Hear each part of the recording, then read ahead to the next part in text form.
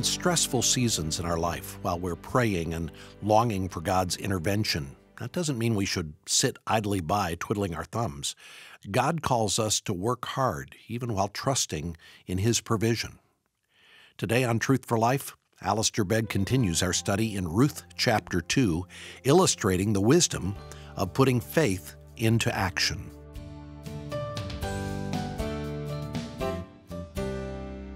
In prospect of dealing with half of the chapter in one study, I had 3 headings under which I gathered my thoughts. Only one heading will be germane to our issue this evening. But the first heading came out of verse 2, and it was this: let me go and find favor. Now she says, let me go and gather grain and get behind anybody in whose eyes I find favor. But essentially what she's saying is, let me go out into the fields and see if I can't find myself in a favorable position. Let me go and find favor. The word is actually the same word that would be used to describe grace. It's the same word that you have in Genesis 6:8, where it says that Noah found grace in the eyes of the Lord, or Noah found favor in the eyes of the Lord. I'm going to go out into the fields, I'll pick up the leftover grain, and I'll do that behind anyone in whose eyes I manage to find favor. She's teaching us, you see, by her attitude and by her actions, that everything that God gives any of us, and every opportunity of obtaining what we need, are undeserved mercies from the giver of every good. When a man or a woman, when a young person actually believes that, and has that written into the corner of their existence, then it will transform how we approach any task and every day. Everything that God gives us and every opportunity of obtaining what we need is an undeserved expression of His favor. And in a society that is preoccupied with its rights, the Word of God calls us to focus on privileges. So Naomi, who doubtless might have wished for better circumstances for both herself and Ruth, responds kindly in just a little phrase. She says, "Go ahead, my daughter." Incidentally, and in passing, parents have to learn to respond to the good graces of their children in an equally graceful fashion. There are many children who, in endeavoring to do well for their parents or for their parents-in-law, have been so soured in the process by the reaction of the parents, which instead of being grateful and gracious has been cantankerous and onerous, and so dulled the joy of service and the privilege of the opportunity. If it is true that the young must learn to serve the elderly, then it must equally be true that the elderly need to learn with good grace to accept the offerings of the young. And you see this perfectly in harmony here. And so off she went and began to glean in the fields behind the harvesters. I hope you'll notice as well that Ruth is not actually sitting around waiting for some miraculous intervention in her life. She doesn't arrive here in Bethlehem and begin to have these very lengthy prayer meetings which last all through the night and into the early hours of the morning and then through half of the day up until lunchtime. Oh, you say, well, that sounds like a bit of a heresy. You mean she didn't pray? Well, there's no indication of her praying. I'm sure she prayed, but she didn't pray when she should be doing what she should be doing, which was getting up and getting out and looking for a job. She was, in many senses, the answer to her own prayer. She was hoping to find favor in someone's eyes, but she wasn't going to find favor in someone's eyes unless she put herself in front of someone's eyes. And she wasn't going to be able to put herself in front of someone's eyes unless she got out of her bed. Unless she got out of her bed and went to the place where she would meet the people in whose eyes she might find favor. Do you know how many Christians are sitting around waiting for some miraculous intervention before they proceed with the plan of God for their life, or worse still, with their plan which they're sending up to God for the future? Common sense is not in abundance in the Christian church, in my observation. There's a great lack of common sense. I have the privilege of listening to a fair amount of observations and investigations, and one of the glaring omissions that I have noticed is the omission of common sense on the part of the people of God. So when they come and tell you how it is that they believe that they're going to make these discoveries of God's plan for their lives, it's a quite incredible process. And it seems to pass them by that maybe in the routine, humdrum, ordinary ins and outs of life, God may actually be ordering their events. You're sitting around waiting for some miraculous intervention, waiting for a special letter that arrives by a dove dropped on your roof or something like that. You're waiting for your chimney to fall off. Have you done some bizarre pact with God, and you're waiting now, and this is the 17th year you've been waiting for the fleece to dry out or to soak up or whatever else it is? Now, if Ruth had done that, Naomi would have starved to death waiting for her to come home. So common sense led to careful thinking, and careful thinking led to sensible action. There's no great mystery to this. The Christian life is a practical thing. Use your common sense, think carefully, and proceed accordingly. The will of God is not a package let down from heaven on a string. It is a scroll that unrolls from day to day. And the way that we discover the plan of God for our lives is proceeding on the basis of common sense, careful thought, and specific action. Not relying on our own insight, trusting in God, but nevertheless using the faculties with which He has entrusted us. So what we discover is that she was prepared to do what she could do and to leave in God's care what she was unable to make happen. Also, you should note that she sought the advice of others close to her. That's the inference in verse 2. She said, let me go to the fields. In other words, I'm not just going to dash off here. There's a sense in which she's saying, if you think this is okay, if you concur with this, and so on. In other words, she found the will of God in the sensible advice of those who cared for her most. Do you know how many girls would be prevented from marrying a complete clown if they would pay careful attention to the sensible advice of those who love them most? Don't tell me that some miraculous intervention of God is propelling you towards this marriage when those who love you most and care for you deepest know that it's a flat-out bad idea.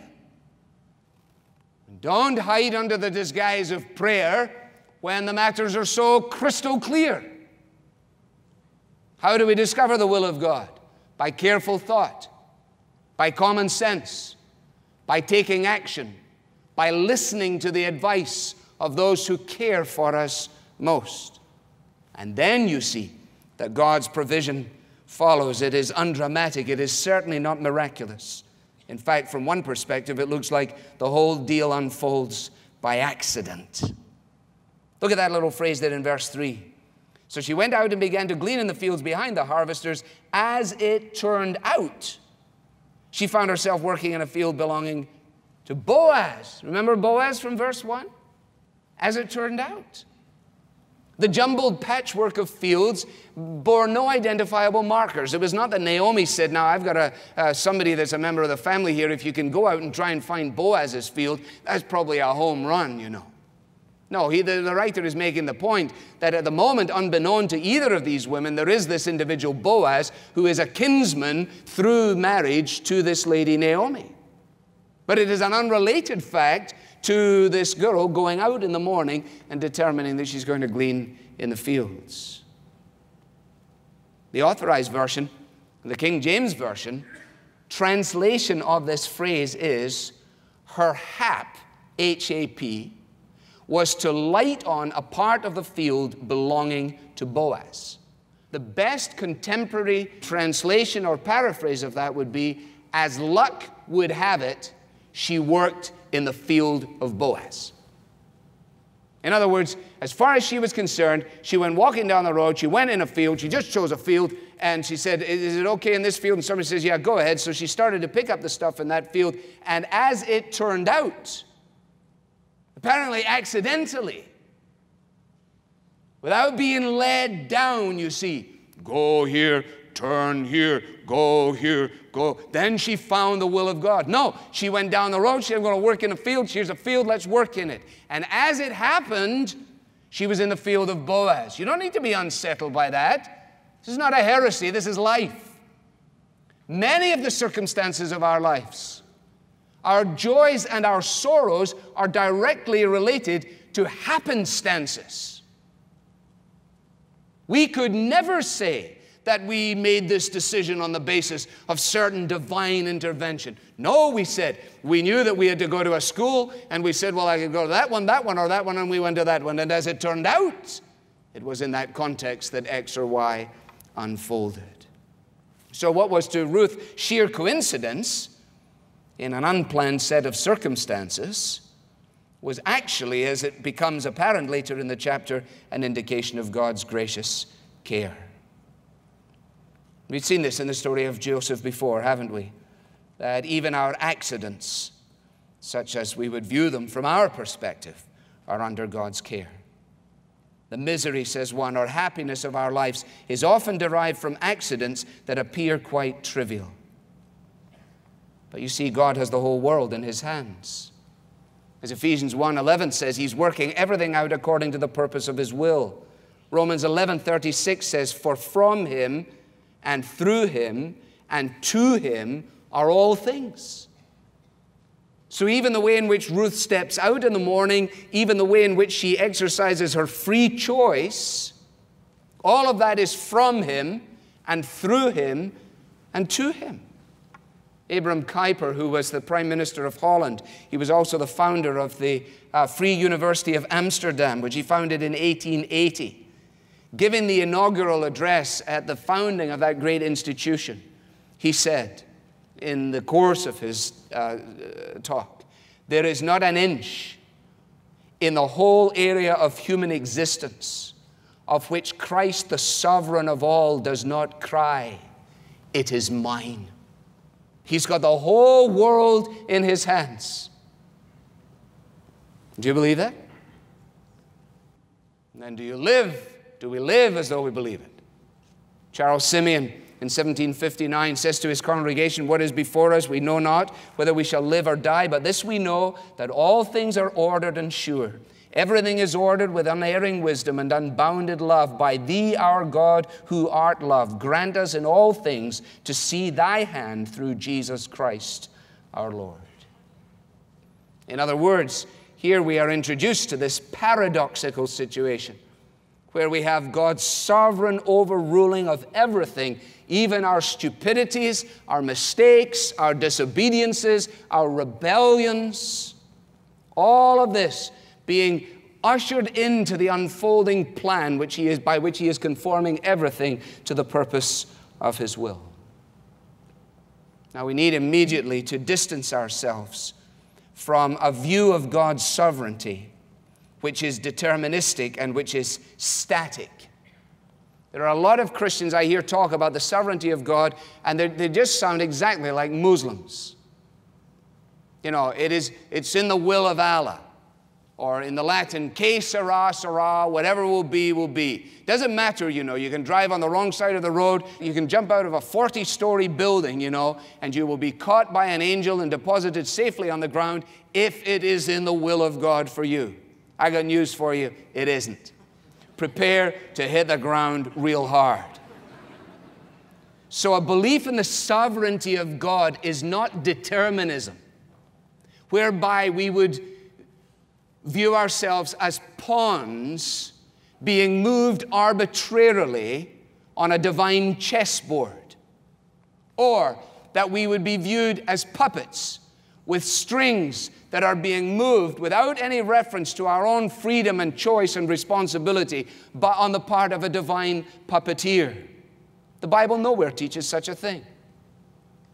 Rather, as I say, it introduces us to this paradox, leaves us to wrestle with a juxtaposition of the fact that we have real choice, that we are moral beings, that we have real responsibilities, that the providential care of God does not override human decision or human action.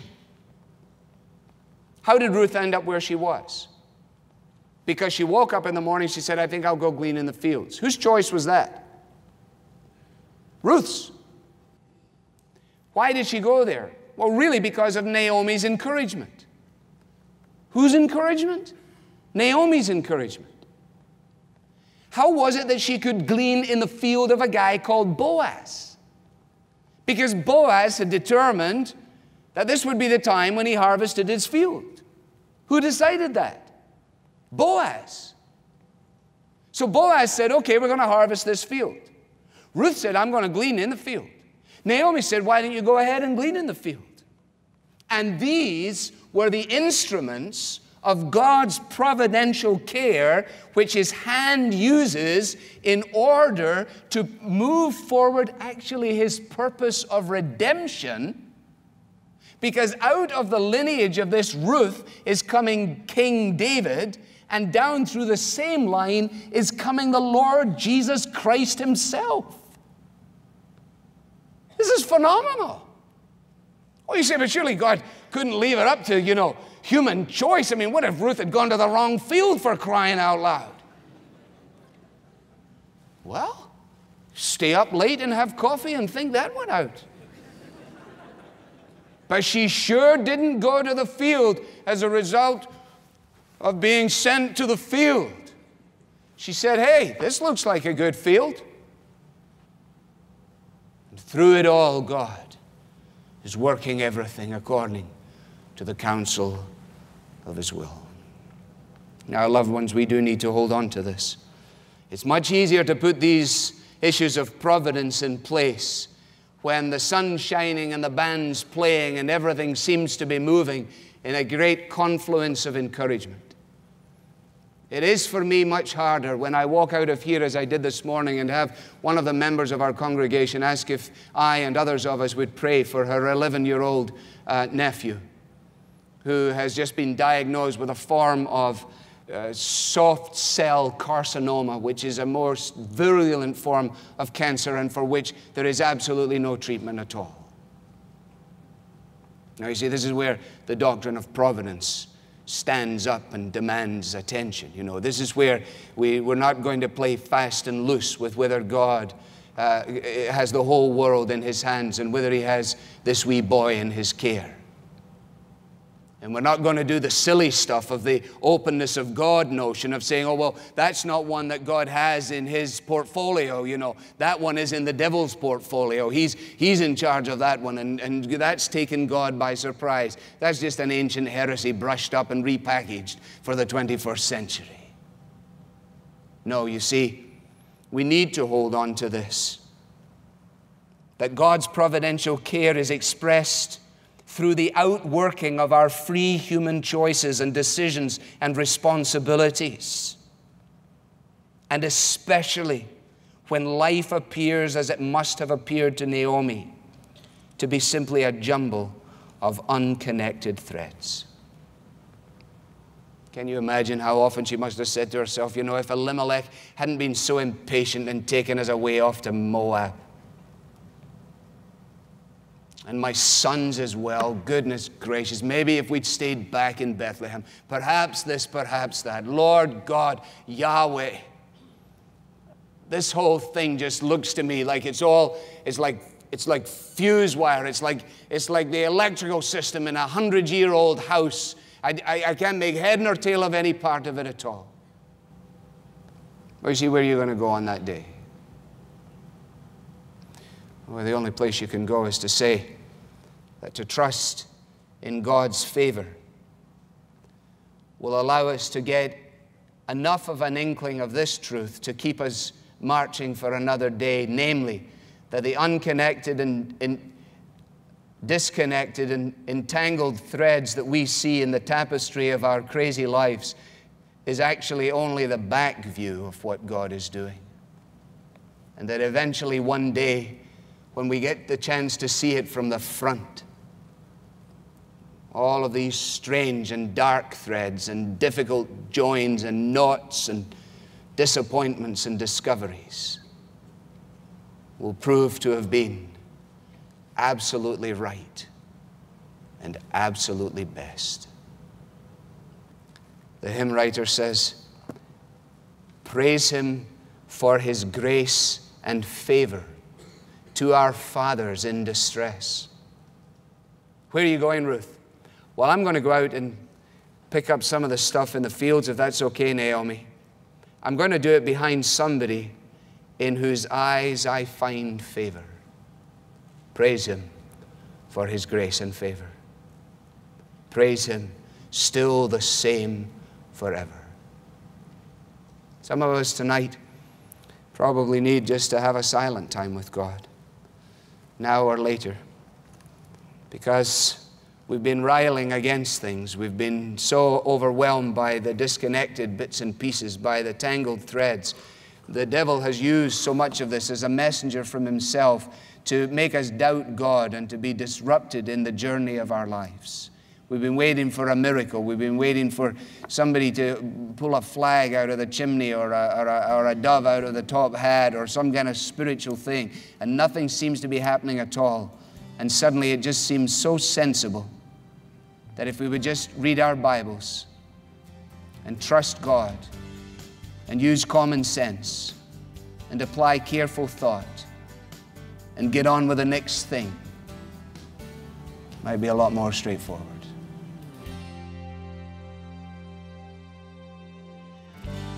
Calling us to trust God and get to work. You're listening to Truth for Life, and Alistair Begg will close in a minute with prayer, so please keep listening. Alistair titled today's message, Grace and Favor. It's part of our series called Encore 2020. Perhaps you know someone who would be encouraged by this message, or maybe you're new to Truth for Life and would like to catch up on previous studies from Alistair. There are plenty of ways you can do this. These daily messages are all available on our website, truthforlife.org. There you can listen to or view transcripts of these messages free of charge. You can also listen on the Truth for Life mobile app or through Google Home or Amazon Alexa. All of these options are free to access because of support we receive from listeners like you who cover the cost of producing and distributing these messages. And to say thank you for your donation today, we'd love to send you a book titled Maturity by pastor and theologian Sinclair Ferguson.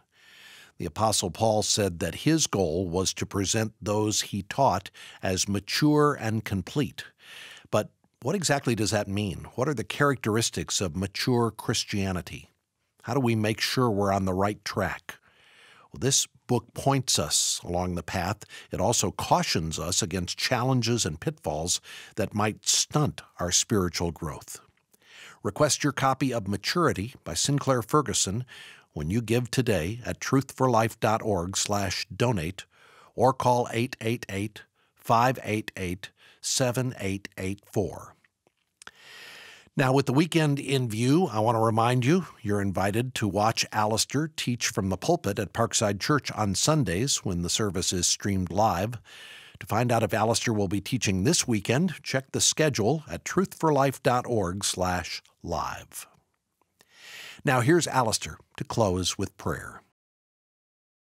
Father, these thoughts are in many ways disconnected. We pray that you would join the dots for us in our own minds, that you would banish from our recollection anything that is actually untrue or unhelpful, and that you would instill in our hearts a genuine sense of dependence upon you and increasingly unwavering trust in the fact that eventually when the silver cord is broken and we no longer see as now we see, that when we see you face to face, we'll be able to say it will be worth it all when I see Jesus, and life's trials will seem so small when I see Christ.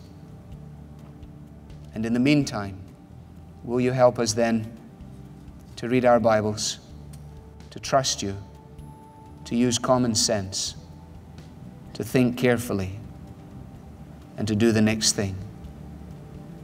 For Jesus' sake, amen. I'm Bob Lepine for Alistair Begg and all of us at Truth for Life, wishing you a relaxing weekend. Hope you can join us Monday as we continue revisiting listener favorites from the past year as part of Encore 2020. Today's program was furnished by Truth for Life, where the learning is for living.